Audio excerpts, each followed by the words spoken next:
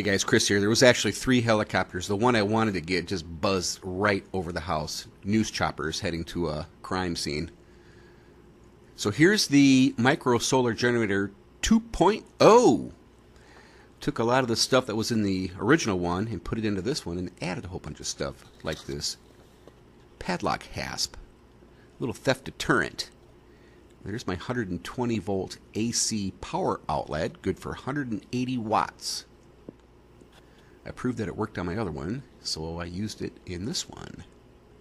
Got the meter again, got the switch, and got a fan, a little 40 millimeter 12 volt fan I rigged up on that switch. The right switch controls the left switch.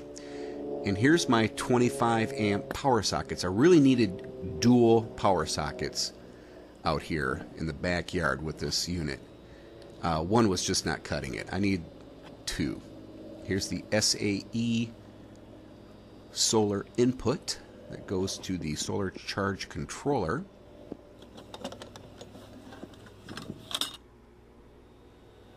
Let's take a look at the guts. That wire mesh air inlet, little RTV silicone adhesive on there on the inside this time. And I forgot to video the back side of this unit. Oops. There's the Hompy 30 amp PWM solar charger. Painted that. Ames 180 watt pure sine wave inverter. Little cord going down there. Snug fit, but works great. Used some better hardware this time. 30 amp fuses.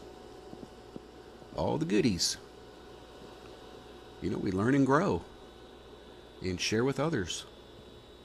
And hopefully this inspires others with their own creations. Alright guys, got a little treat for you here at the end. A little 70s deal I threw together. Hope you enjoy it. See ya! I wanna kiss you all over and over again. I wanna kiss you all